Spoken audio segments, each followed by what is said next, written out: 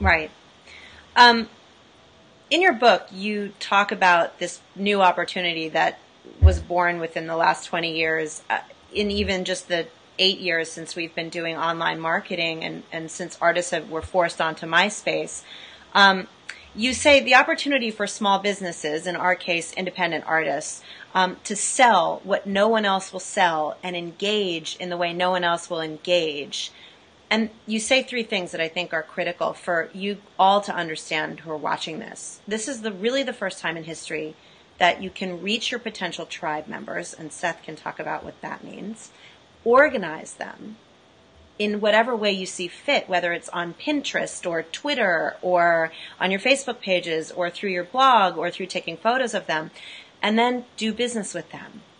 And that's, again, the piece that we see missing all the time. Even the artists that are beginning to understand how to get social, how to engage, and how to do it well, they're missing the business piece.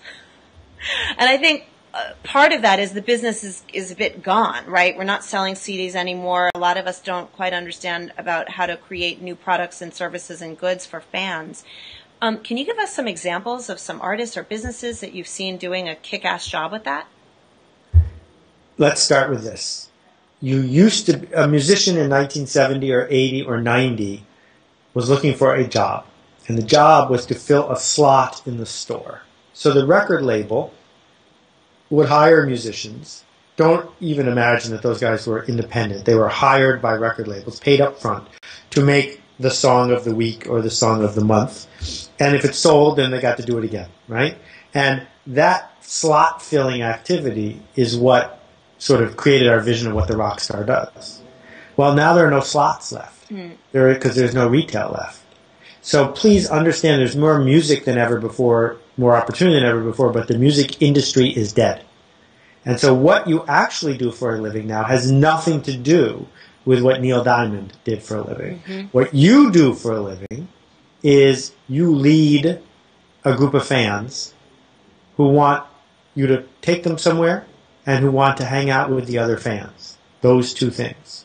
So the Grateful Dead is the model. They are the Apple computer of the music industry in that they did it right and consistently and became a legend. And I can give you 50 smaller examples. But what the Dead said was, all the music is free. If you want to listen, it's our privilege to play for you. But if you want to hang out with the other Deadheads, did I break something? Nope, we're good. Okay. I think it's just froze. If you want to hang out with the other people who like our music, that costs $30. Mm-hmm. And so they put on a party every night for 10,000 people who each paid $30. That's $300,000 a night. So that the 10,000 people could come together because there was no other place they could do that. Mm-hmm. So my friend Moby makes $200,000 on a good night by himself, putting on a party, right? You can hear his music all you want without him. But if you want to be in the room with the other people, you got to have Moby there too. And so Keller Williams, also worth Googling. Keller has put up all his music online for free. He's extraordinarily talented, a very generous guy.